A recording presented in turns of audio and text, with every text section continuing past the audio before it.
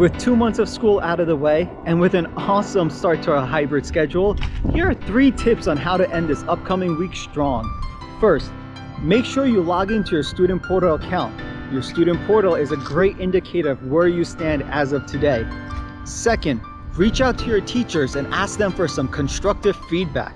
Remember to continue to raise your hands online or in the classroom.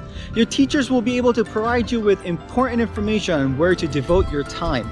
And third, if you haven't done so already, reach out to your school counselor or administrator. Just let them know how you're doing and how you like the school year so far. Lastly, with this upcoming week off from school, make sure you set an intention for each day. Do something that makes you smile and feel energized. Remember, hawks fly high.